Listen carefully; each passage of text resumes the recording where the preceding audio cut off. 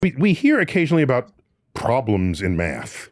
And no, they're not talking about what's 8 times 7. No, they're talking about problems that the deepest thinkers in the field have attempted to solve over the centuries, right?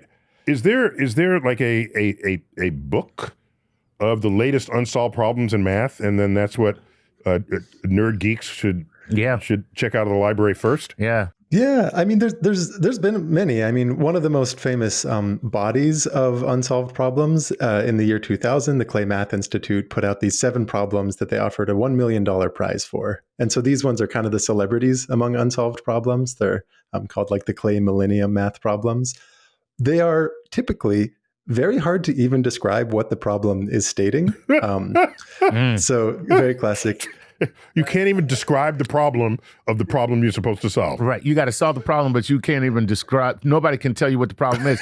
Now, to me, sir, that's how you keep your $1 million. Yes. I was going to say that sounds a lot like being married. Oh, you know? But what is the problem even that we're beginning to solve? But there's also these celebrity unsolved problems that are, in some sense, less important, but they're easier to state, and as a result, they're a lot more fun to just engage with for the public.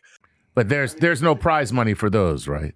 Like, not in the explicit sense that there is a particular institute that like put this check behind it, but like absolutely, if you solved any of these problems, you gain a certain fame within the math world. Probably you're doing it as an academic where it really bolsters your career. Like there's plenty, if you want financial rewards, there's like plenty that would come if you could solve one of these problems. But of course, that's not what most people care about. Are they arise purely within math, or is there some scientific pumping of what these problems are, or engineering solutions?